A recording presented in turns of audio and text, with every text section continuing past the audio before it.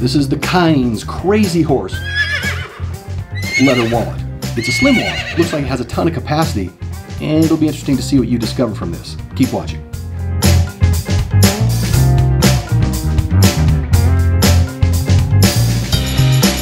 Welcome to Walletopia. Thanks for joining us. Now let's open up the Kinzd Slim Wallet.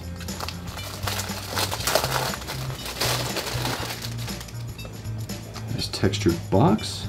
Let's see if we can get this open here. There we go.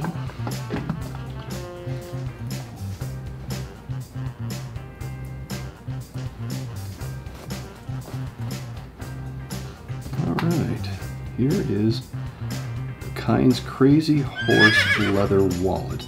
It's made out of crazy horse leather. Let's get some of these pieces out here. Nice promo card. Let's get a close look at this here.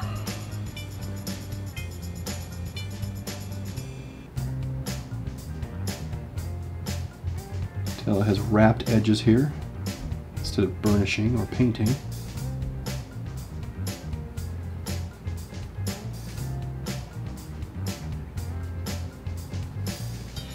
That's a nice first look. Now let's take a look at the features of the Kinzd Crazy Horse brown leather slim wallet. You can see what we have here. On the front side we have 3 slots. 1, 2, 3, 4 cards. We also have another slot in here which could be for additional cards or even cash, receipts, whatever it could be. If we move into the middle, we have what really is the slot for cash. And this is deep enough that cash folded over once should fit nicely in here, and we'll see that in our test. On the back, we notice that immediately we have a ID slot here. That's nice, as well as one additional slot here and another card slot right behind it here. So this wallet has an enormous amount of opportunity for organization, and we'll see what it can do from a capacity perspective. That's the review of the features of the Kinzd Crazy Horse Slim Wallet.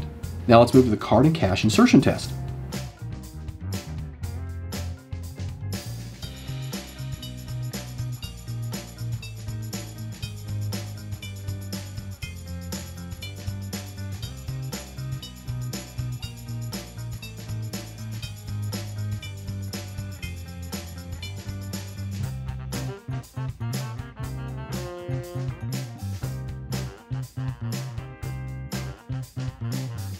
As you can see, I placed 12 cards in there, and this was kind of pushing to be way too many.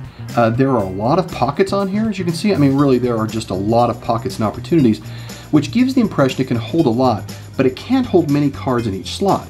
And if this was full leather, I'd expect it could stretch and comfortably accommodate the numbers I was putting in there.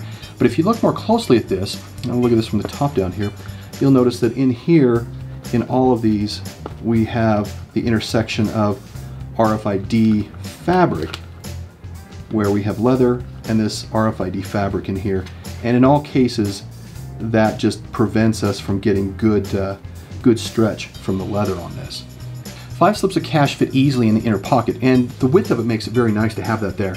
The company doesn't recommend any number of cards or cash, so that's really up to you, but as you can tell, it was difficult to overload it with cards, even though it looks like it can handle it. The leather is Crazy Horse leather, which is not from a horse, but is a popular horse saddle leather, which is generally the reason how it got, or the acceptable reason it got its name. And because of that, that's why it's a very durable leather. The leather is full grain, which indicates it should wear well. The price is $15, and it's made in China. For that cost, that's perfectly acceptable, and hopefully everyone understands by now that products made in China can be high quality if the product owners really want them to be. So with that price, of course, you shouldn't expect this wallet to last a super long time. That should be an automatic expectation based on price. Now, there are reports that the seams begin to split on this over time between the leather and the RFID material. There are other reports that it actually holds up rather well. So it really depends on your view of this and what you expect from a $15 wallet. It's easy to use with many pockets in here, which provides a good organizational method, but it's not really a capacity-driven wallet. The wallet measures 4.25 inches by 3.1 inches by 2.25 inches thin, and this company makes many different makes and models in very affordable ways. And so, despite the low cost, don't be fooled about it being super low quality. That's not the case. Now let's wrap up this with the final ratings. For quality, a 3, price a 5, features a 3, usability a 3, and perception a 3. That gives us a final score of 3.4 out of 5, or 34 out of 50. Thanks for joining us today. Please look at these videos, see if they're interesting to you, and if you have any other wallets you want us to review, please let us know. We'd be happy to do it. Thanks, bye.